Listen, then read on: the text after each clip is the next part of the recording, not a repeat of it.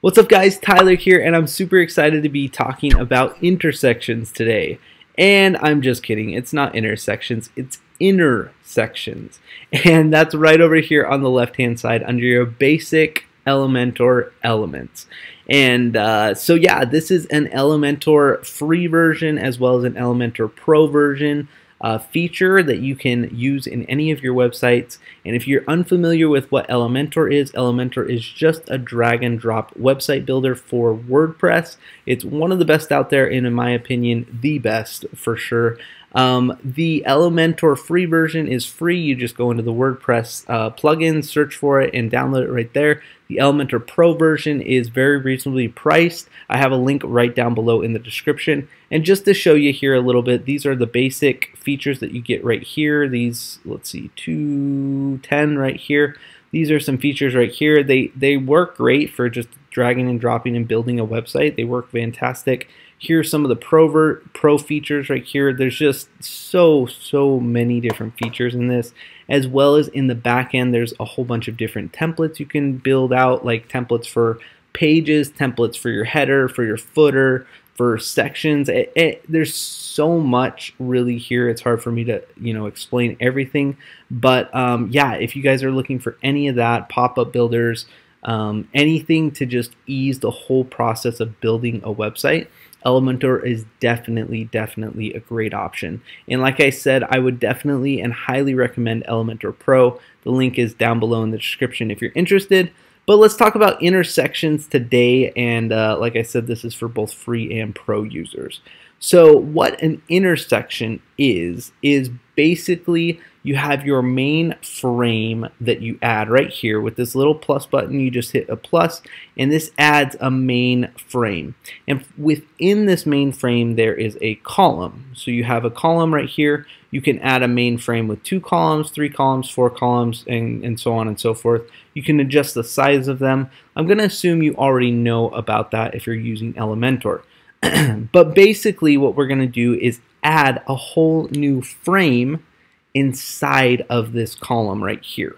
So this is great if you're trying to build frames with different amounts of columns in that, all within the main column.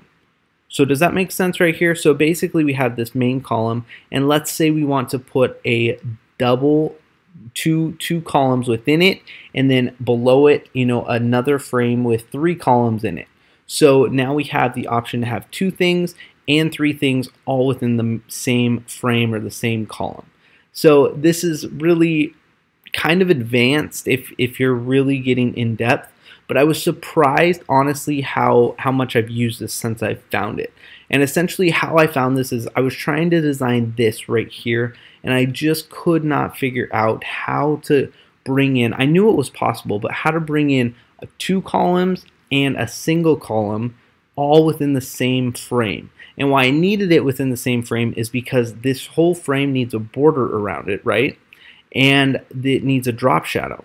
And so yes, I could do 2 columns right here just like this, and then a single column right here. So have 2 frames, and they would probably, the content would probably be close enough that it would be just fine and it would look great, except that when you go ahead and try and put a border around it, you can't put a border around 2 frames or it ends up looking like 2 borders all the way around it. So we need it all in the same border. So what I wanted is I really wanted this to come out like this. I wanted it to be just one box with all the content. So the icon, the form, the little bullet points, and the title all looked like it was one part of one little section. So I'm really happy with how this came out. I think it came out really nice. All I did here is I went ahead and made a single column frame. So we can go ahead and replicate that right here. We'll just go ahead and go with single column frame, just like that. And then all we're going to do is go ahead and drag in a intersection right over here. Again, this will probably be right at the top, the first one for you. I'm on a template page, so there's some different options here for me. But right over here under basic intersection, we'll drag that right in here. And that'll pop up. And so now you can see we have the main frame right here, and then we have this intersection right over here. So that's going to allow us to have different column sizes within the first column.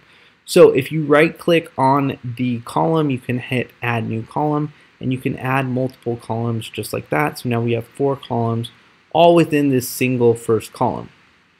So why is that helpful, you're probably wondering. So let's go ahead and just do an example here. So we'll go ahead and drag in, let's just drag in a title right here. So we have a title, we'll center that, perfect. We have a title right here in the main column, and then we'll go ahead and drag in a few images right here.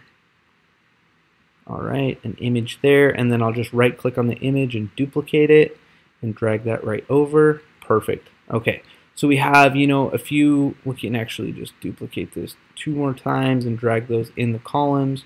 So we have an image, so we have 4 images all within one column. Okay, now let's say we wanted to add, maybe a title and an icon below it, okay? So, and we wanted them side by side, okay? So normally this would be impossible without intersections, but because we have the intersection feature, we could go ahead and drag this right down below, and we're gonna put it still in that same frame, but we're gonna go ahead and put a 2-column intersection in here, and we'll add a heading right here. Perfect. Oops, that didn't quite make it in there. There we go. A heading, and then we'll just add an icon over on the right-hand side. Okay, just like that. Now you're saying, you could definitely do this, with multiple main frames, and that would be no problem, except let's say we want to box this all in with 1 border and 1 shadow, something like that. So let's go ahead and go to the main frame. And what we need to do is essentially resize this column right here that has everything else in it. So we're going to go ahead and we want the content width under layout right here. We want the content width to be boxed. And then we're going to go ahead and adjust this just like that. And you can see all of the columns are adjusting just like that. So now if we hover over, here's the main column. It's now adjusted in size to, let's just put it at 600 right here.